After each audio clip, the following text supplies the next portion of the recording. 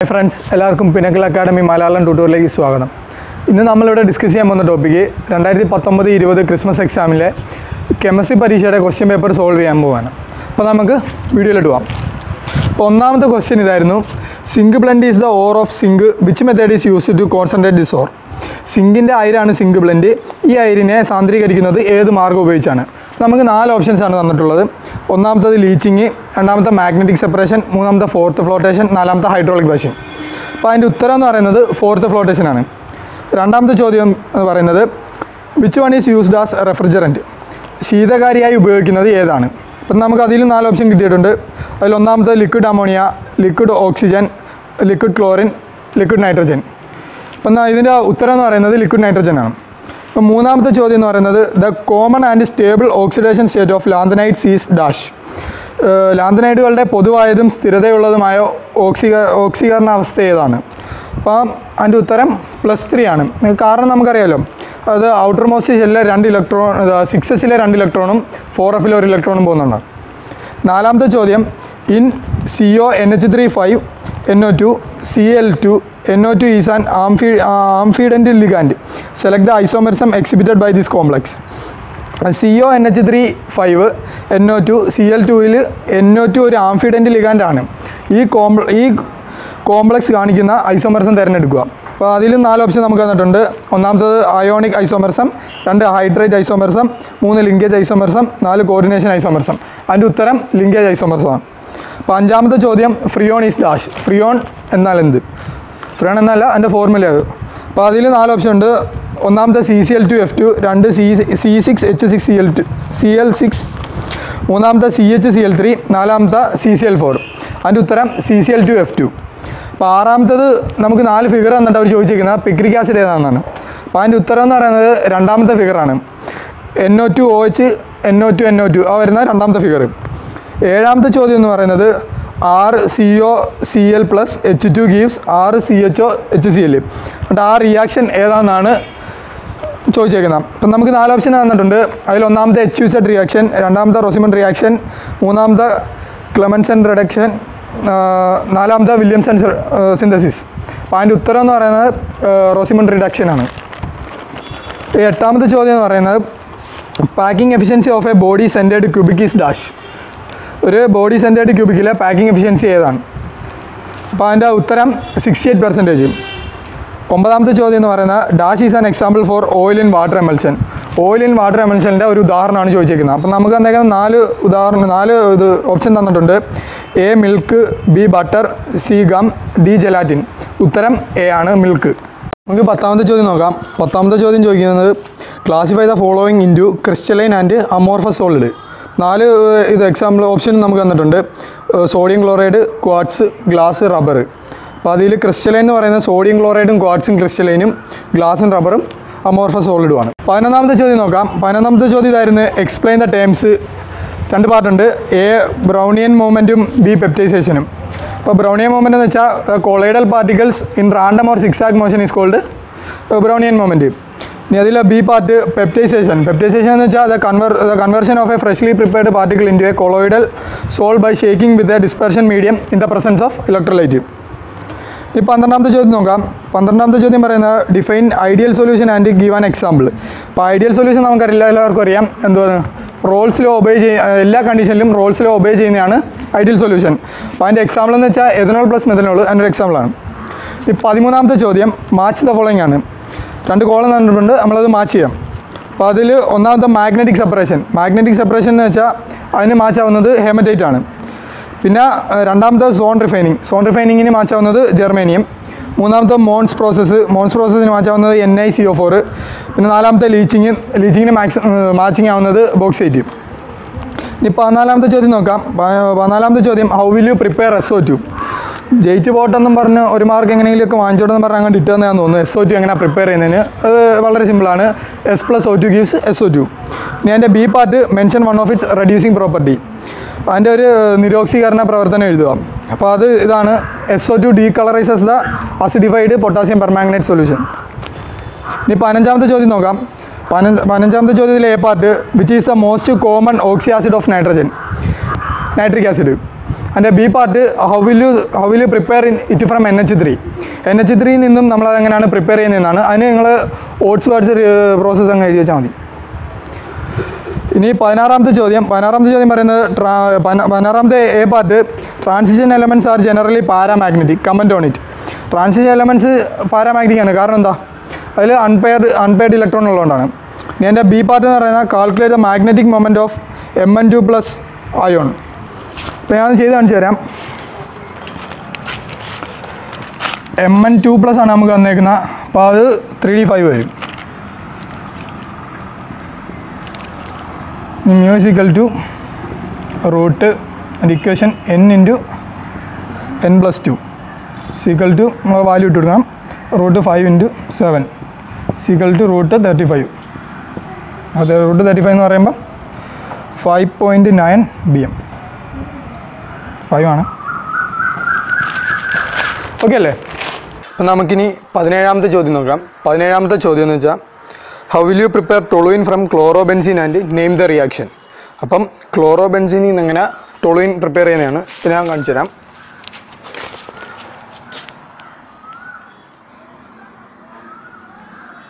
ഇതൊരു ക്ലോറോബെൻസിനാണ്. ക്ലോറോബെൻസിനെ നമ്മൾ സോഡിയം ആയിട്ടും മിഥൈൽ ക്ലോറൈഡായിട്ടും ട്രീറ്റ് ചെയ്യണം. ട്രീറ്റ് ചെയ്യുമ്പോൾ നമുക്ക് എന്ത് കിട്ടും? ടൊളുയിൻ കിട്ടും. അപ്പം ക്ലോറോബെൻസീനെ സോഡിയമായിട്ടും മിഥൈൽ ക്ലോറൈഡുമായിട്ട് ട്രീറ്റ് ചെയ്യുമ്പോൾ നമുക്ക് എന്ത് കിട്ടും? ടൊളുയിൻ കിട്ടും.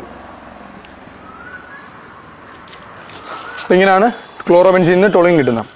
പിന്നെ അവരൊരു കാര്യം കൂടെ ചോദിച്ചിട്ടുണ്ട്, നെയിം ദ റിയാക്ഷൻ. ആ റിയാക്ഷൻ്റെ പേര് എഴുതാൻ. ആ റിയാക്ഷൻ്റെ പേരാണ് ബ്രൂട്ട്സ് ഫിറ്റിക് റിയാക്ഷൻ. അപ്പോൾ നമുക്ക് 18ാമത്തെ ചോദ്യം നോക്കാം. 18ാമത്തെ ചോദ്യം പറയുന്നത് among C2H5Cl and C6H5Cl which is more reactive towards NaOH. Justify your answer.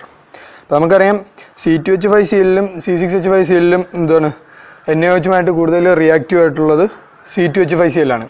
പിന്നെ ഒരു കാര്യം കൂടെ ചോദിച്ചിട്ടുണ്ട്, ജസ്റ്റിഫൈ യുവർ ആൻസർ എന്ന് ചോദിച്ചിട്ടുണ്ട്. അപ്പം നമുക്കറിയാം എന്താണ് lower reactivity of benzyl chloride എന്തുകൊണ്ടാണ്? Partial double bond character of CCl ബോണ്ടാണ്. അപ്പോൾ അതുകൊണ്ടാണ് അതെന്ത് ഷോർട്ടറും ആണ് എന്നാൽ സ്ട്രോങ്ങറും ആണ്. 19ാമത്തെ ചോദ്യം നോക്കാം. 19ാമത്തെ ചോദ്യം പറയുന്നത് how will you convert formaldehyde to ethyl alcohol. ഫോമാൽഡിഹൈഡിനെ എങ്ങനെ ഇഥൈൽ ആൽക്കഹോൾ ആക്കി മാറ്റുന്നത്? അപ്പോൾ നമുക്ക് എല്ലാവർക്കും അറിയാം എൻ്റെ ആൻസർ എന്ത്? ബൈ ഗ്രിഗ്നാഡൻ റിയാജൻറ്റ്. അപ്പോൾ അതിന് ഒരു ഫോമിൽ ഉണ്ടാവും, എഴുതി കാണിച്ചു തരാം. ഇതാണ് HCHO CH double bond plus CH3 MgBr gives CH3 MgBr gives H2O CH3 CH2OH പ്ലസിൻ്റെ ബാക്കി താഴോട്ട് എഴുതാണ് Mg. ഓക്കെ, 20ാമത്തെ ചോദ്യം നോക്കാം. 20ാമത്തെ ചോദ്യം പറയുന്നത് suggest A method for preparation of symmetrical and unsymmetrical ether give chemical equation. Unsymmetrical ഈതറിനെ നിർമ്മിക്കുന്നതിനുള്ള ഒരു രീതി നിർദ്ദേശിക്കുക. അതാണ് അവർ പറഞ്ഞേക്കുന്നത്. അപ്പോൾ സിമെട്രിക്കിനെ നിർമ്മിക്കുന്നത് എന്താണ്? Dehydration of ആൽക്കഹോളാണ്. അൺസിമെട്രിക്കിനെ നിർമ്മിക്കുന്നത് വില്യംസൺസ് റിയാക്ഷൻ. അപ്പം അവർ എൻ്റെ കെമിക്കൽ ഇക്വേഷൻ ചോദിച്ചിട്ടുണ്ട്, ഞാൻ എഴുതി കാണിച്ചു തരാം. പിന്നെ ആദ്യം എഴുതാൻ പോകുന്നത് സിമെട്രിക്കലിൻ്റെ ആണ്.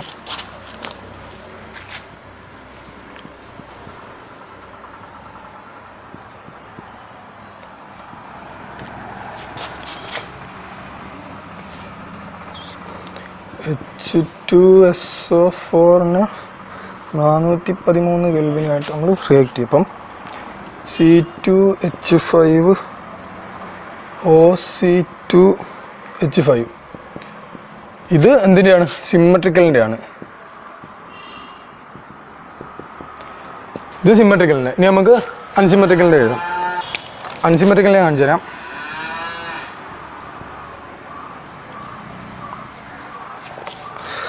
അൺസിമെട്രിക്കൽ വരുമ്പോൾ RX plus RONA gives OR plus NaX. Okay, അപ്പം ഈ ആദ്യം എഴുതിയിരിക്കുന്നത് സിമെട്രിക്കലും രണ്ടാമത് എഴുതിയിരിക്കുന്നത് അൺസിമെട്രിക്കലിനെയാണ്. അപ്പോൾ നമുക്കിനി അടുത്ത് 21ാമത്തെ ചോദ്യം നോക്കാം. 21ാമത്തെ ചോദ്യം പറയുന്നത് prepare CH3COCl and CH3CONH2 from acetic acid. Acetic acid നിന്നും CH3COCl ഉം CH3CONH2 ഉം പ്രിപ്പയർ ചെയ്യാനാണ്. അപ്പോൾ CH3COH കിട്ടണമെങ്കിൽ നമ്മൾ എന്ത് ചെയ്യണം? PCl5 ആയിട്ട് ട്രീറ്റ് ചെയ്താൽ CH3COH കിട്ടും. പിന്നെ CH3CONH2 കിട്ടണമെങ്കിൽ അസിറ്റിക് ആസിഡിൽ നിന്ന് നമ്മൾ NH3 ആയിട്ട് ട്രീറ്റ് ചെയ്താൽ മതി. ഓക്കെ, നമുക്കിനി 22ാമത്തെ ചോദ്യം നോക്കാം. 22ാമത്തെ ചോദ്യം പറയുന്നത് ഡിസ്റ്റിങ്വിഷ് ദ ഫോളോയിങ്. ഒന്ന് അസറ്റാൽഡിഹൈഡ് ആൻഡ് അസറ്റോൺ. അപ്പോൾ അസറ്റാൽഡിഹൈഡ് എന്ന് പറയുന്നത് CHO ഗ്രൂപ്പും അസറ്റോൺ എന്ന് പറയുന്നത് CO ഗ്രൂപ്പാണ്. രണ്ടാമത്തേത് phenol and benzoic acid. Phenol എന്ന് പറയുന്നത് ബെൻസീൻ റിങ്ങിനെ OH ആയിട്ട് ട്രീറ്റ് ചെയ്യുന്നതും പിന്നെ ബെൻസോയിക് ആസിഡ് എന്ന് പറയുന്നത് ബെൻസീൻ റിങ്ങിനെ COH ഗ്രൂപ്പായിട്ട് ട്രീറ്റ് ചെയ്യുന്നതാണ്. 23ാമത്തെ ചോദ്യം നോക്കാം. 23ാമത്തെ ചോദ്യം നമുക്ക് 3 പാർട്ടായിട്ടാണ് വന്നേക്കുന്നത്. അതിൽ ഒന്നാമത്തെ part what are primary and secondary cells. Primary and secondary cell എന്നാൽ എന്താണ്? അപ്പോൾ പ്രൈമറി സെല്ല് നമുക്ക് ആദ്യം നോക്കാം. പ്രൈമറി സെൽ എന്ന് പറയുന്നത് in primary cells reaction occurs in once and it cannot be used again. അപ്പം സെക്കൻഡറി സെൽ എന്ന് പറയുന്നത് അതിൻ്റെ നേരെ ഓപ്പോസിറ്റ് ആയിട്ട് വരും. എന്താണ്? Secondary cell can be recharged by passing current through it and it can be used again. പിന്നെ അതിനൊരു എക്സാമ്പിൾ വെച്ചിട്ടുണ്ട് രണ്ടിനും. ഇപ്പോൾ പ്രൈമറി സെല്ലിന് എക്സാമ്പിൾ മെർക്കുറി സെല്ലും സെക്കൻഡറി സെല്ലിന് എക്സാമ്പിൾ ലെഡ് സ്റ്റോറേജ് ബാറ്ററിയും. 24ാമത്തെ ചോദ്യം നോക്കാം. 24ാമത്തെ ചോദ്യം ചോദിക്കുന്നത് according to collision theory chemical reaction take place due to the collision of reactant molecules. അത് 2 പാർട്ടുണ്ട്. ഒന്നാമത്തെ പാർട്ട് എക്സ്പ്ലെയിൻ ദ ടേംസ്. അതിൽ ഒന്നാമത്തത് ആക്ടിവേഷൻ എനർജി. ആക്ടിവേഷൻ എനർജി എന്താണെന്ന് എക്സ്പ്ലെയിൻ ചെയ്യണമെന്ന് ചോദിച്ചിരിക്കുന്നത്. ആക്ടിവേഷൻ എനർജി എന്ന് പറയുന്നത് energy required to form the activated complex. രണ്ടാമത്തെ ചോദിക്കുന്നത് കൊളീഷൻ ഫ്രീക്വൻസിയാണ്. അപ്പോൾ കൊളീഷൻ ഫ്രീക്വൻസി എന്ന് വെച്ചാൽ the number of collision per second per unit volume of the reaction mixture is known as collision frequency. ഇനി അതിൻ്റെ ബി പാർട്ട് എന്ന് പറയുന്നത് give an expression for the rate of reaction on the basis of collision theory. അപ്പോൾ അതിൻ്റെ ഒരു expression നോക്കാനാണ്. അപ്പോൾ ഞാൻ അത് എഴുതി കാണിച്ചു തരാം.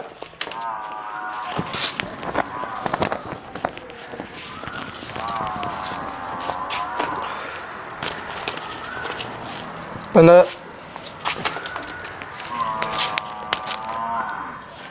rate is equal to PZE AB raised to minus EA by RT. ഇതാണ് എന്ത് അതിൻ്റെ എക്സ്പ്രഷൻ. അപ്പം ഈ P എന്താണെന്നറിയാലോ? P എന്ന് പറയുന്നത് സ്റ്റെറിക് ഫാക്ടറാണ്. പിന്നെ ഈ ZE എന്ന് പറയുന്നത് ZAB ആണ്. ZAB അത് തന്നെയാണ് ഈ ZAB എന്ന് പറയുന്നത് എന്താണ്? കൊളീഷൻ ഫ്രീക്വൻസി ഓഫ് ദ റിയാക്റ്റൻസും പിന്നെ ഈ -E⁻⁴ എന്ന് പറയുന്നത് ഫ്രാക്ഷൻ ഓഫ് മോളിക്യൂളാണ്. ഇനി 26ാമത്തെ ചോദ്യം നോക്കാം. 26ാമത്തെ ചോദ്യം പറയുന്നത് അത് 3 പാർട്ടായിട്ടാണ്. അതിൽ A part what are Inter halogens. Inter halogens എന്നാൽ എന്താണ്? When 2 different halogens react each other is known as Inter halogens. പിന്നെ രണ്ടാമത് ചോദിച്ചിരിക്കുന്നത് give an example and it's preparation ആണ്. അപ്പോൾ അതിന് എക്സാമ്പിൾ എന്ന് വെച്ചാൽ CLF-ഉം CLF3 ആണ്. ഇനി മൂന്നാമത്തെ ചോദ്യം എന്ന് വെച്ചാൽ അതിൻ്റെ മൂന്നാമത്തെ part compare the reactivity of inner halogen with corresponding halogen. Inner halogen എന്താണ്? അതിൻ്റെ കറസ്പോണ്ടിങ് ഹാലജനുമായിട്ടുള്ള പ്രവർത്തന ക്ഷമത താരതമ്യം ചെയ്യാം. അപ്പോൾ അത് inner halogens are more reactive than halogens. പിന്നെ അതെന്ന് വെച്ചാൽ is weaker than XX bond. ഇതാണ് അതിൻ്റെ. ഇനി 27ാമത്തെ ചോദ്യം 3 പാർട്ടായിട്ടാണ് തന്നേക്കുന്നത്. 27ാമത്തിലെ A part from which or K2Cr2O7 can be prepared. അതിൻ്റെ ആൻസർ ക്രോമേറ്റ് ഓർ ആണ്. പിന്നെ അതിൻ്റെ B give the structure of chromate and dichromate ions. അപ്പോൾ ഡൈക്രോമേറ്റിൻ്റെയും ക്രോമേറ്റിൻ്റെയും എന്താണ് സ്ട്രക്ചർ വരയ്ക്കാനാണ്. ഞാൻ വരച്ച് കാണിച്ചു തരാം.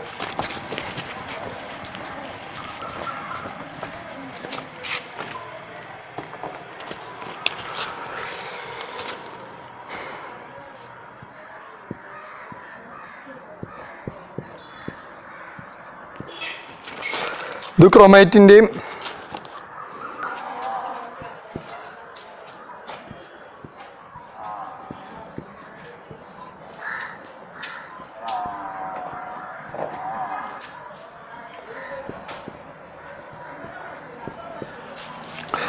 അപ്പം ഇത് ക്രോമേറ്റിൻ്റെയും ഇത് ഡൈക്രോമേറ്റിൻ്റെയാണ്.